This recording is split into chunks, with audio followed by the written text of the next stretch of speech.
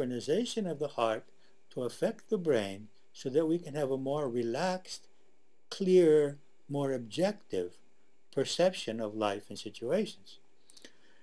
And also to create a harmony between the, here we say, harmonious heart rhythms, creating an internal synchronization, which improves our perceptions, thoughts, feelings, and the ways which we deal with illness and other stresses. We heal ourselves much more quickly when we're feeling love, when we're feeling gratitude. And then there is the matter of the harmony or synchronization between the sympathetic and parasympathetic nervous system. When we are experiencing negative emotions, we create confusing messages in which the sympathetic and the parasympathetic give confusing messages to the opposite messages to the organs, and one is saying close down and the other is saying speed up.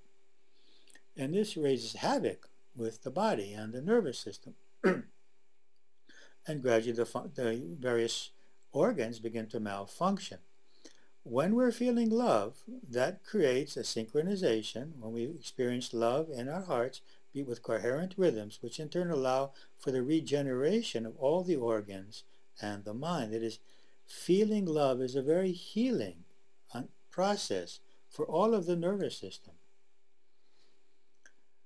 Now, we move on to some experiments by Dr. Dean Ornish. He's a cardiologist, and his site is mentioned below, www.pmiri.org.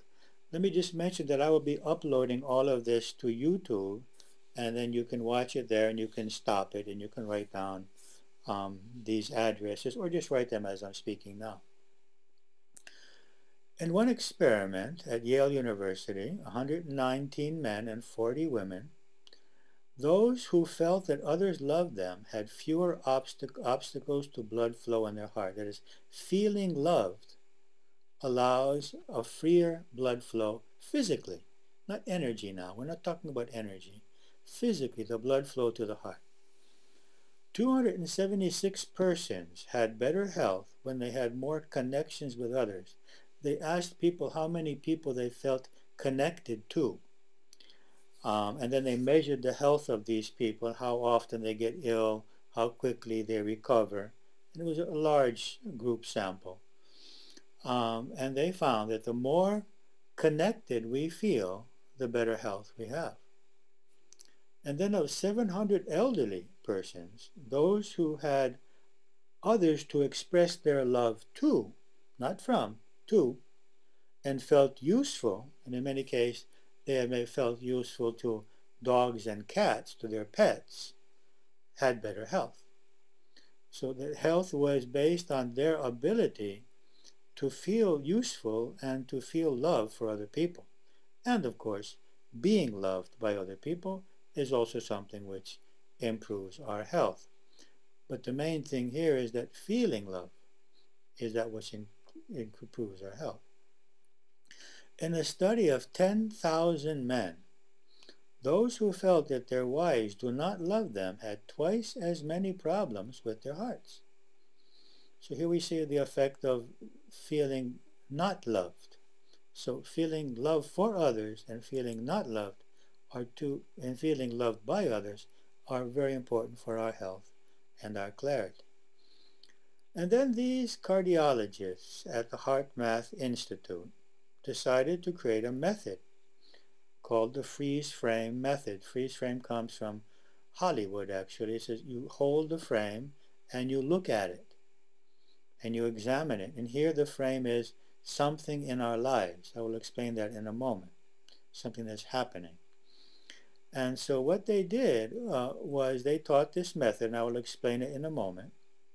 And when people did this, they had increased levels of IgA, which means a stronger immune system, increased DHEA, which means reduced aging, less cortisol, which means less stress, and more oxytocin, which is an anti-depression hormone, which is the hormone which women excrete when they're pregnant and which makes them feel good. And all of these are affected by this method, which is called freeze frame. And what we call here in Greece, we have changed the name to listening to your heart. And now you can see here the address for the HeartMath Institute. How do we do this? We sit straight, at least we like to sit straight. It could also perhaps be done lying down. We bring to mind the person, situation, object, event, or problem that concerns us and observe how we feel about this. We do this for about 2 or 3 minutes. Then, for about 3 to 5 minutes, we breathe into the center of your chest, your heart center. Of course, we're breathing into the nostrils, but we imagine that the air or light or energy, preferably, are coming into the center of our chest, and that when we breathe out, it's flowing out of the solar plexus, just down below under the sternum. And so we can imagine that we're inhaling light and energy into the chest area and exhaling from the solar plexus. After doing this for about 3 to 5 minutes, we now bring to mind someone or something that creates the feeling of love and or gratitude. We might feel these feelings in our heart center. So we bring that person or perhaps an expression of the divine, whatever religion you belong to, or even your pet or place in nature, whatever, a piece of music, whatever creates the sense of love and gratitude. And you focus on that and you allow the feelings of love and gratitude to increase in your body, in your heart center, in your mind. And that goes on for about 2 to 5 minutes.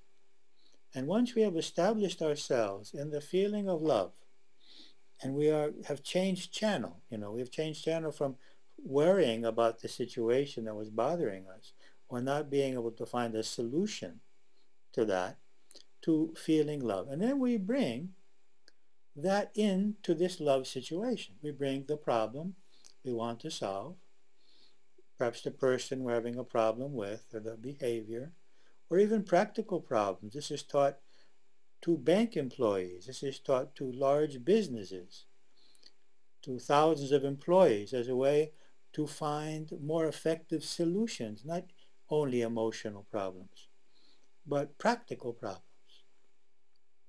And then as we continue to be focused now on the subject that we have chosen, the problem, we allow ourselves to receive new ways of perceiving this, which are now becoming from this new vibration, this feeling of love in our heart center, which allows us to perceive this differently, to feel differently, and to be inspired to react or act differently in relationship to this problem or situation. And then the next step, of course, would be to employ this new way of perceiving. So after doing the freeze frame method, and we have perceived a new way of seeing this and feeling about this and reacting to this, then we employ this new perception, this new way of dealing with this in our practical life.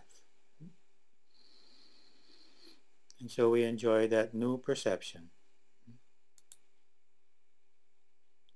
Now, I'm going to spend the little time that we have left to give you a short, an extremely short introduction to energy psychology and its development. I will speak of some of the forms of energy psychology that I have come in contact with. There may be many forms that I have not come in contact with. All of these we use extensively now here in Greece with our members in seminar settings and in personal appointments. It is said that the father of energy psychology is Roger Callahan, who discovered the thought field therapy, or TFT. You can see his site there at the bottom. And Roger discovered, I won't get into the details now, that by tapping on certain acupuncture points while focusing on the emotion which is disturbing us, that would change the energy field of our body and then change the structure of those emotions. Now, this is in addition to the change of belief. Often we have changed beliefs already. We don't believe that we are in danger of heights, of fire, of the airplane. We experience panic without there being any logical belief. And so what energy psychology does is to remove the energy aspect. The mental belief may have changed, but the energy aspect of the fear is still there. And this tapping on these points, you can see most of them are on the face, some of them on the hands, and then under the armpits and in the in the collarbone area. Now, Gary Craig was one of Roger Callahan's main students, and after studying with Roger Callahan, he developed his own method, which is called EFT, or Emotional Freedom Techniques, which is probably the technique of energy psychology which has become more widespread in the world, because it's very simple. The TFT, you have to know how to test. You have to test which points to tap on. With the EFT, it's standard. You tap on these 12 points or 8 points, no matter, depending on how you do it. And you see they're the same points that were discovered by Roger Callahan, but Gary just created a protocol to be done on all situations. Now, an experienced EFT master may alter this, may add other aspects, may tap on other points, may omit some points, but it's a basic procedure that anyone could learn and help others and help themselves, which is the most important aspect. Now, a student of Gary was Pat Carrington, and she developed EFT with choices, and you can see her site there also.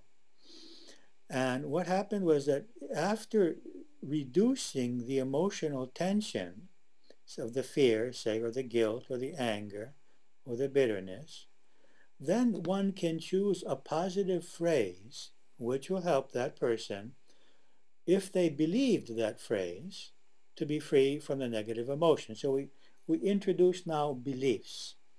And so we choose that phrase, and then we say, even though until now I have felt, and we say the emotion, when or because, and we say the stimulus here, I now choose to remember, to realize or experience, and here we fill in our belief.